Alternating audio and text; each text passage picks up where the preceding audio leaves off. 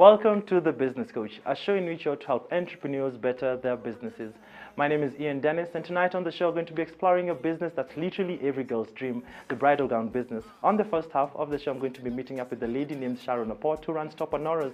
I want to find out her journey in this business and what exactly are some of the challenges she faces in her day-to-day business. And after the break, I'm going to be linking up Sharon to Maureen Wainaina, the founder of White Rose Bridal, to give her nuggets of wisdom on how to go about this particular business. So welcome to the show.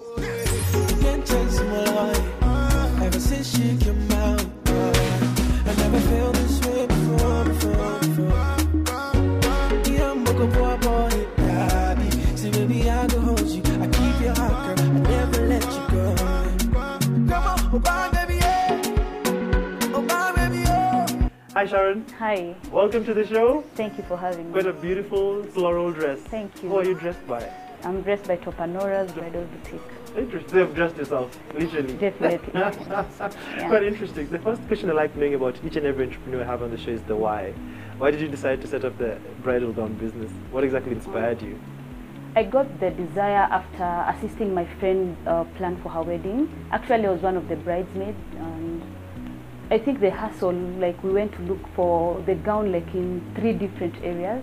Then we had to go look for material for our dresses. We had to go look for a fundi. We had to go look for shoes.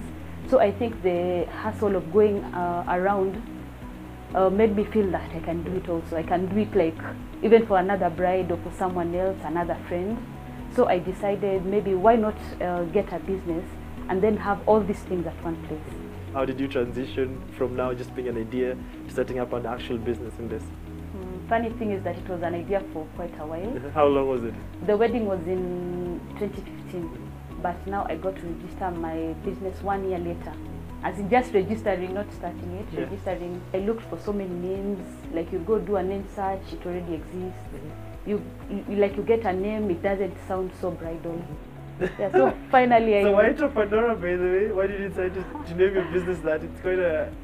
Most people think it's a Latin name or a Spanish name, you know, Top Honora. Yeah. But actually, those are my names, like Sharon Aport when you read it the other way around. I sat down, I looked for so many names. That's quite That's the best I could come up with. So Top Honora. Okay, you're telling me about now, you've registered the business, so how is it now, the process? First I thought you just register a business, then voila, everything happens. I didn't have like quite a very good plan. I had the vision, but I didn't know how to plan myself out. So the following year, I decided, why not start shopping? I tried to ask around, you know, bridal shops, where do you get your gowns, this and this. Did they tell you? I was getting only hints, you know, from Facebook business groups and all, because I didn't personally know someone who does it. I think I should have looked for a mentor by then, someone who could walk with me, the journey. So I tried to ask around, you know, people are giving me hints, you know, China, UK, you know, just import. I thought it was as easy as that. Yeah. So I tried to get my first gown. I made inquiries about shipping and all. So I got my first gowns. So where did you start? Oh, I went online. You know, you Google, you make Google your friend. So I shopped my first gowns. Yeah. I remember them very well. There were 2. You know, I was told if you buy one, it's very expensive because shipping will just cater for that one dress. So you rather buy a bit? You buy more. Yeah. And you know, since I had not planned myself very well, I did not have the finances to just buy like bulk, like buy 10 dresses. I still didn't have the skill. I didn't know what to look for when you're going to buy the dresses. I tried. So just a bridal dress that you No, I just went and looked. I saw these dresses, I can sell it for this much. Then, you know, I buy these 2, then I sell, then I buy 4. You know, I sell like the profit I buy. In your head it's making sense. Those were the calculations I was making. But so, ground? For ground V2 who are different. Funny thing, I still have those 2 dresses. Oh, the ones that you first bought from your first? Yeah. These China guys will finish her. I didn't know, like, first you have to check the supplier, get to know what kind of dress. You know, like, sometimes you look at a dress, you're like, this dress is very cheap. If I buy it, I'll come here, make a kill. But it have never moved. What was the problem with the dress? I didn't know, like, the less you spend on a dress, the less the quality. the more you spend on a dress, the better the quality. You had set up shop before, because right now you told me you don't have a shop, but you'd set up shop before. So take me through the experience. How exactly was it, and why did you decide to close down? The funny thing with bridal business, you can't do it online. Yeah. A bride would want to come and feel the dress, get the experience, feel if they'll be, you know, like comfortable in the dress, then they buy it. Yeah. So I remember that my first sale, actually I didn't have a shop. How did you go about it? So I had a friend who was having a wedding. Yeah. We spoke, I told her what I do, then she was willing to take the risk. Take the risk. And was it worth it? It was. Yeah.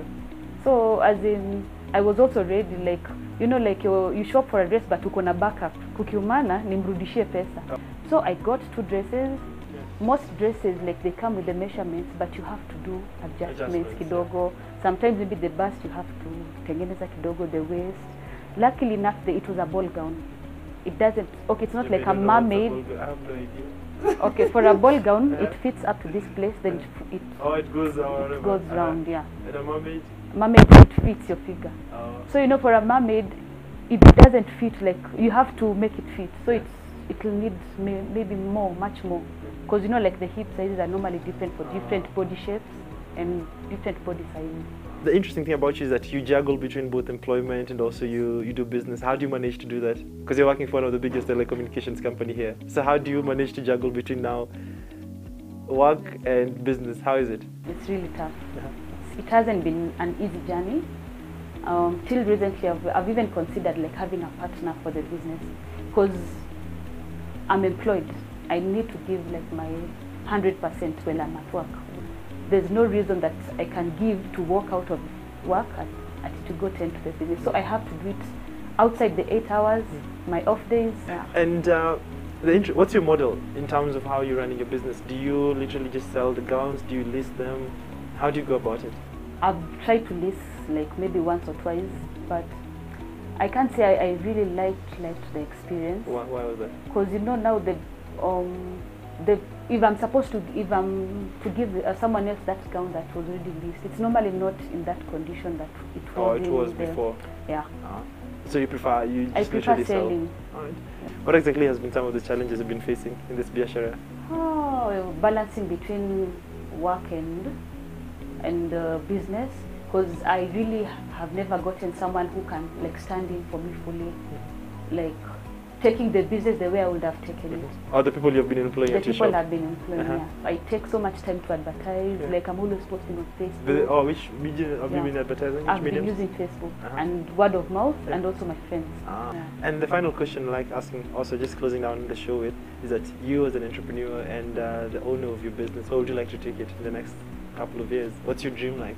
My dream is to have a one-stop bridal shop, as in just to have everything a bride can walk in with the bridesmaids and the mother and everyone, and I'm able to, you know, give them whatever they need. The dreams are valid.